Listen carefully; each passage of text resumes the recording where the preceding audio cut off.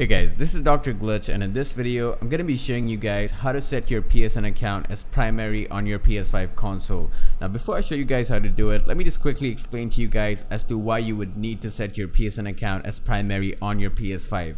If you have a PSN account where you've purchased games and you want to be able to play those games offline by logging into any user on your console, you can do this by setting your PSN account as a primary account on your PS5 console.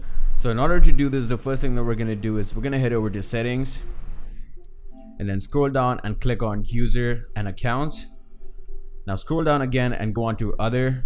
Here you're going to see an option that says console sharing and offline play.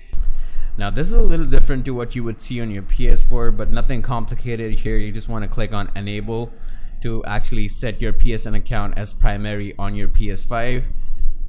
Once this is done, scroll down and click on restore licenses and then hit restore. It's gonna take a few seconds.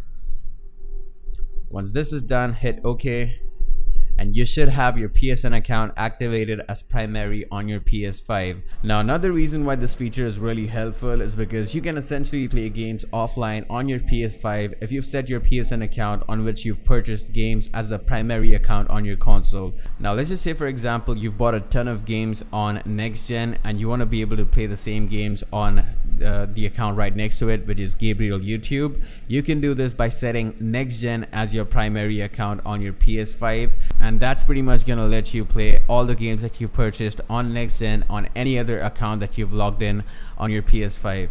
So that was pretty much the video, guys. Hope you find this video helpful, and if you did, please don't forget to leave a like to this video, and also do not forget to subscribe to my channel. Thanks a lot for watching, and I'll talk to you guys in the next one.